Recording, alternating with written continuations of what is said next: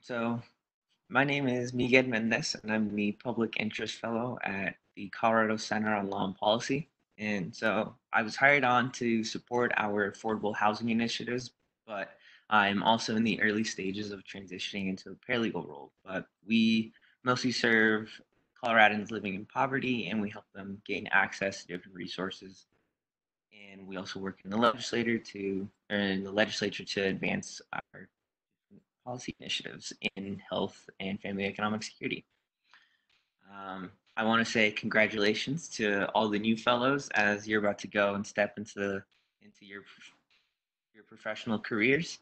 I'm honored to represent a group of amazing individuals that were all in your shoes just a year ago. I hope that everyone is staying safe and that all your families are well and that you're taking care of yourselves and accessing the resources that are needed during this time.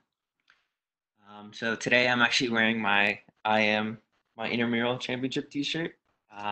Just wanted to, as a little bit of a tribute to my boss while at CC. So this one's for you, Chris. I'm the son of. So let me start off by telling you a little bit about myself. So I'm the son of two Mexican immigrants, and I was born and raised in Colorado.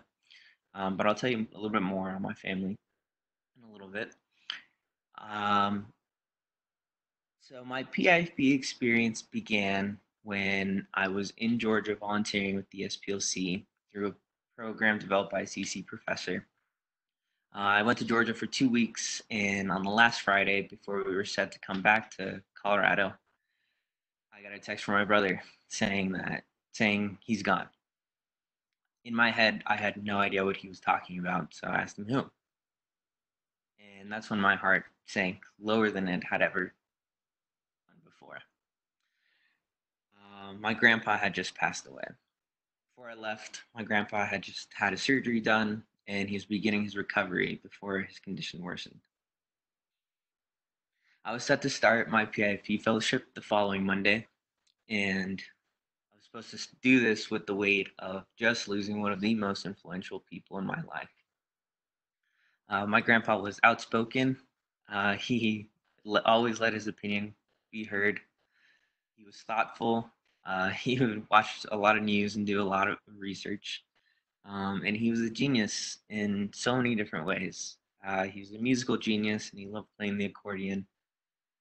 He was a political genius, and as I said, he watched a lot of news and he definitely read up on the subject, and it helped develop or help keep my interest in politics and kind of to get me where I am now.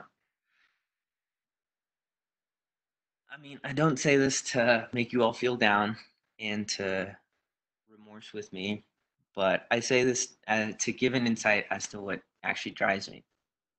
I know I've been afforded certain privileges in my life, like I'm a U.S. citizen, I'm bilingual. I grew up in a well-established school district that put me in a better position to apply and actually get into Colorado College. But I have my family to thank for a lot of these opportunities. There are people that look like me that don't have legal rights in this country, that don't have the same opportunities as I did growing up, and that don't have the same support systems that I had.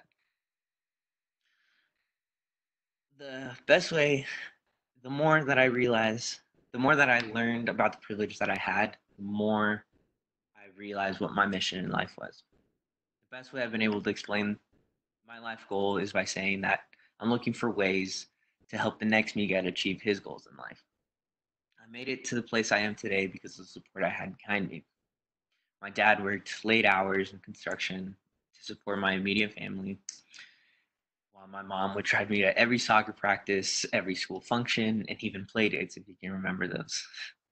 Um, I'm going through all the people that have supported me in my life, and I keep wanting to come back and talk more about my grandpa.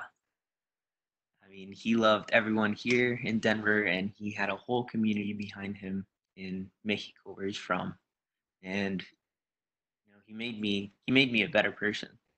And even though he's not here to see my more recent accomplishments, I know that it's my purpose to pass on the love that he showed me and to extend that to my community and my world.